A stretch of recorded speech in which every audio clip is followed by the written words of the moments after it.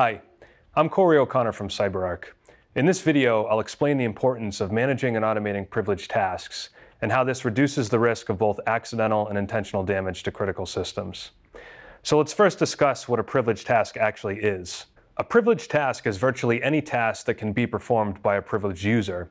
For example, managing database objects, starting, restarting, and stopping services on Windows and Unix systems, and also things like initiating jobs, trigger events, and monitoring a customer device. Some of these tasks involve multi-step processes and can take a substantial amount of time to execute. Now, why is it important to automate and manage these privileged tasks?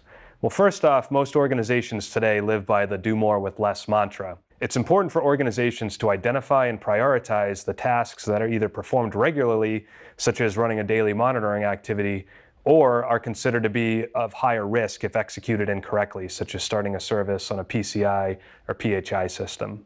Now, when you automate tasks, you're not only improving workflow productivity and maintaining a high level of service with limited resources, but more importantly, you're reducing the overall attack surface. In terms of managing your privileged tasks, you have the ability to put in place additional security controls and limit the actions of all of your privileged users, whether they're internal users or external users such as third-party or remote vendors. Many organizations provide their vendors with too much privileged access, and in some cases, even full admin rights when all they need to do is be able to perform a handful of tasks and access a limited amount of data.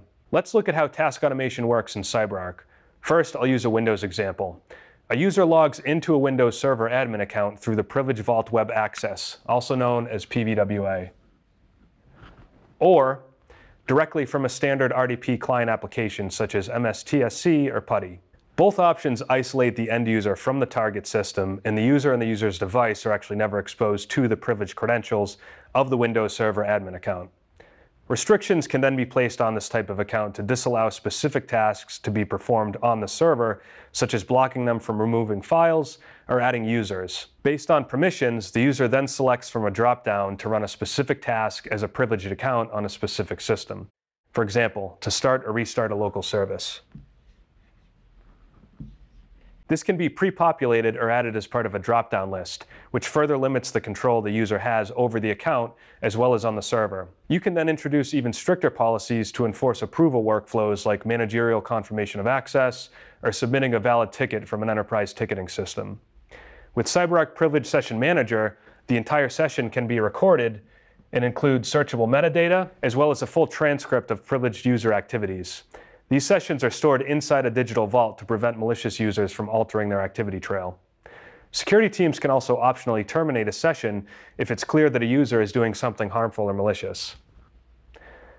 Similar tasks and commands can be securely managed and automated in both Unix, Linux, or any other SSH-based environments.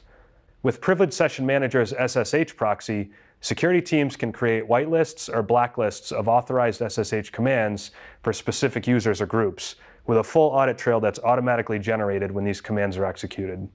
Here, a user can automate both tasks and commands remotely through the proxy without having to actively connect to the target system, reducing the risk of causing damage to critical systems. So by automating privileged tasks, you're improving your security posture, reducing the risk of human error, and enabling your IT operations team to keep in line with the growth and scale of the business, allowing them to focus on things that bring more value to the bottom line. Thank you for watching, and be sure to check out our website for more information.